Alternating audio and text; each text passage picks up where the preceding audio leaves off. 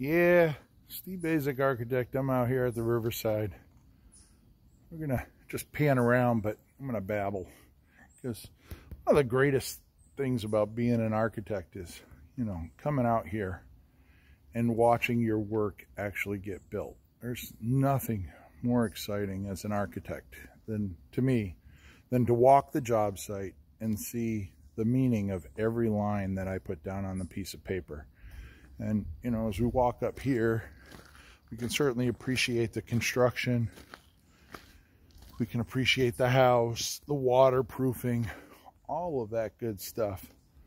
But the other thing that we need to appreciate is just what a beautiful world God's country is.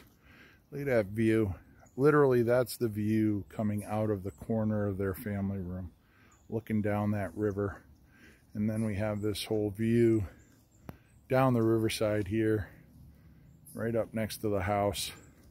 But, you know, jumping up, you can see the house here. We still have to dig for the foundation for the garage and throw that up on the other side. And, oh, by the way, look who we got out here with us.